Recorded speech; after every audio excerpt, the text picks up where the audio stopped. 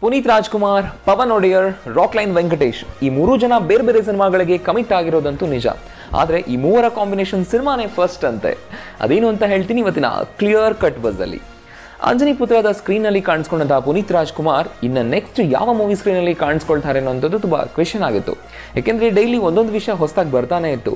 ಸದ್ಯಕ್ಕೆ ಈ ಇನ್ಫಾರ್ಮೇಷನ್ ಪ್ರಕಾರ ಇಲ್ಲೊಬ್ಬ ಡೈರೆಕ್ಟರ್ ಹೇಳ್ತಿದ್ದಾರಂತೆ, ರಣವಿಕ್ರಮ ಸಿನಿಮಾದಲ್ಲಿ ನನ್ನ ಅವರ ಕಾಂಬಿನೇಷನ್ ತುಂಬಾ ಚೆನ್ನಾಗಿತ್ತು, ತುಂಬ ಭರ್ಜರಿಯಾಗಿ ಸದ್ದು ಮಾಡಿತ್ತು. ಹೀಗಾಗಿ ನನ್ನ ನೆಕ್ಸ್ಟ್ ಸಿನಿಮಾ ಕೂಡ ಪುನೀತ್ ರಾಜ್ಕುಮಾರ್ಗಾಗಿನೇ ಡೈರೆಕ್ಟ್ ಮಾಡ್ತಾ ಇದ್ದೀನಿ ಅಂತ ಹೇಳ್ತಿರುವಂತಹ ಡೈರೆಕ್ಟರ್ ಪವನ್ ಒಡೆಯರ್ ಅವರು. ಪವನ್ ಒಡೆಯರ್ ಅಂದ ತಕ್ಷಣ ಇನ್ನೊಂದು ವಿಷಯ ನೆನಪಾಯಿತು ನಮಗೆ. ಅರೆ, ಇವರು ಅಂಬರೀಷ್ ಅವರ ಮಗ ಅಭಿಷೇಕ್ ಅವರ ಸಿನಿಮಾನ ಡೈರೆಕ್ಟ್ ಮಾಡ್ತಿದ್ದಾನೆ ಅಂತ ಹೇಳಿದ್ದಾರೆ, ಮತ್ತು ದರ್ಶನ್ ಅವರ ಇನ್ನೊಂದು ಸಿನಿಮಾನೂ ಡೈರೆಕ್ಟ್ ಮಾಡ್ತೀನಿ ಅಂತ ಹೇಳಿದ್ದಾರೆ. ಇದ್ರ ಜೊತೆಗೆ ಪುನೀತ್ ಅವ್ರದ್ದು ಯಾವಾಗ ಡೈರೆಕ್ಟ್ ಮಾಡ್ತಾರೆ ಅನ್ನೋ ಕನ್ಫ್ಯೂಷನ್ ನಮಗಿತ್ತು. ಇದೇ ಕ್ವಶನ್ ಅವ್ರಿಗೆ ಕೇಳಿದ್ರೆ ಅವ್ರು ಹೇಳಿದ್ದು, ಹೌದು ಇದೆಲ್ಲ ಡಿಸ್ಕಷನ್ಸ್ ನಡೀತಿದೆ, ಬಟ್ ಯಾವುದೂ ಇನ್ನೂ ಫೈನಲೈಸ್ ಆಗಿಲ್ಲ.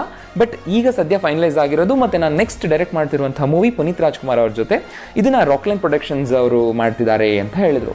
ರಾಕ್ಲೈನ್ ಪ್ರೊಡಕ್ಷನ್ಸು ಅಂದ ತಕ್ಷಣ ಇನ್ನೊಂದು ವಿಷಯ ನೆನಪಾಯಿತು ನಮಗೆ.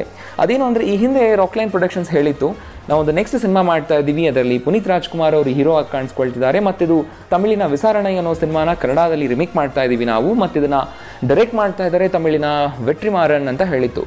ನಾವು ಕೇಳಿದ್ವಿ, ಇದೇನಾ ಸರ್ ಆ ಪ್ರಾಜೆಕ್ಟ್, ಹಾಗಾದರೆ ಇದೇನಾ ರಿಮೇಕ್ ಮಾಡ್ತಾ ಇದ್ದಾರೆ ಪುನೀತ್ ರಾಜ್ಕುಮಾರ್ ಅವರು ಅಂತ ಕೇಳಿದ್ದಕ್ಕೆ ಅವ್ರು ಹೇಳಿದ್ರು, ಇಲ್ಲ ಈ ಸಿನಿಮಾ ಅಲ್ಲ, ಈಗ ನಾವು ಮಾಡ್ತಾ ಇರುವಂಥದ್ದು ಕಂಪ್ಲೀಟ್ ಸ್ವಮೇಕ್ ಸಿನಿಮಾ. ಇಲ್ಲಿ ಪುನೀತ್ ರಾಜ್ಕುಮಾರ್ ಅವರು ಹೀರೋ ಆಗಿ ಕಾಣಿಸ್ಕೊಳ್ತಿರೋದು ನಿಜ, ಬಟ್ ಇದನ್ನು ಡೈರೆಕ್ಟ್ ಮಾಡ್ತಾ ಇರುವಂಥದ್ದು ಪವನ್ ಒಡೆಯರ್ ಅವರು ಅಂತ ಕನ್ಫರ್ಮ್ ಆಯಿತು. ನಿಮ್ಗೇನು ಅನ್ಸುತ್ತೆ? ಪುನೀತ್ ರಾಜ್ಕುಮಾರ್ ಅವರ ಯಾವ ಸಿನಿಮಾ ಮೊದಲು ತೆರೆ ಮೇಲೆ ಕಾಣಿಸುತ್ತೆ ಅನ್ನುವಂಥದ್ದನ್ನ ಇಲ್ಲಿ ಕಮೆಂಟ್ ಮಾಡಿ. ಇನ್ನಷ್ಟು ಬಸ್ಗಳಿಗಾಗಿ GLCಯನ್ನು ಸಬ್ಸ್ಕ್ರೈಬ್ ಮಾಡಿ.